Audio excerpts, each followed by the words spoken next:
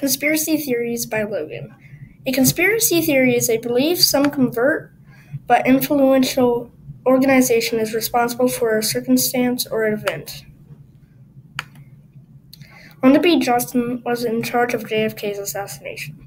Some people believe that Lyndon B. Johnson, JFK's vice president, assassinated him just to be president. Supposedly, he got a group of people to go to Dallas, Texas, and assassinate him.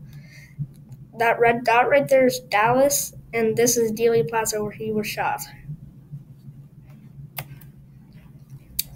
Elvis is alive. The king himself has supposedly been spotted in Graceland as a groundskeeper. He raises two fingers above his head in a V shape as a symbol saying, "I am alive." His middle name is Aaron, but on his grave it says Elvis Aaron Presley with two A's. Adolf Hitler is alive. Theories suggest Hitler fled from Germany to Argentina after he supposedly committed suicide in his bunker. He might have lived out the rest of his life in Argentina. There's a TV show called Hunting Hitler on the History Channel. That red thing right there, that country is Germany, and this is Argentina down here. So he fled from right about here down to here. Area 51. Area 51 is a real thing in Nevada, but no one other than government leaders and workers know what happens in there. Supposedly reverse engineering of alien spacecraft and maybe even alien life is housed in Area 51. Stepping onto the road of Area 51 can get you shot, arrested, and or executed.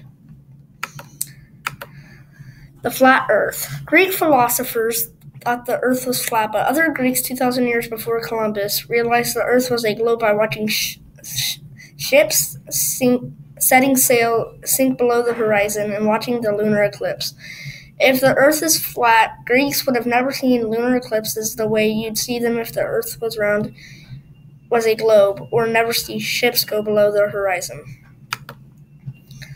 The multiverse theory. The multiverse or metaverse theory is a theory that there are an infinite amount of universes, and anything can happen in any universe. For example, Mr. Soderman just won the lottery. This theory has been around since 1952, thought of by Aaron Schrödinger in a lecture. This is the earliest known reference to the multiverse. Each bubble in this picture represents a universe.